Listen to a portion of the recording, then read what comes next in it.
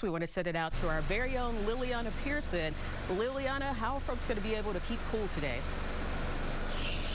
Alicia, you said it best just there. This extreme heat can be dangerous, and that's why county leaders want people to know where they can go to make sure they're able to stay safe and cool. So this morning, I'm outside South Park Library. This is one of the several locations that you can go to go inside, maybe grab some water, enjoy that air conditioning, grab a good book while you're hanging out here and cooling down. But there's other places you can go as well. So here's a list of some of your options that could be near you so you can go in and get out of that heat. Some of these areas are going to include recreation centers, senior centers, and Mecklenburg County libraries, just like the one I'm outside of this morning.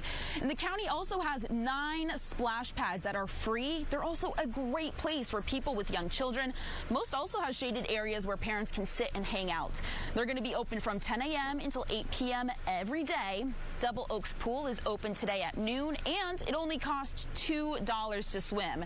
And if a lake is more your speed, you can also check out Ramsey Creek Park Beach and Lake Norman in Cornelius. Another reminder for you this morning, the county also has fans available. If you're a person with a disability or you are a senior, just go to your closest senior center. You'll be able to pick one of those up. In South Park, I'm Liliana Pearson, WBTV, on your side.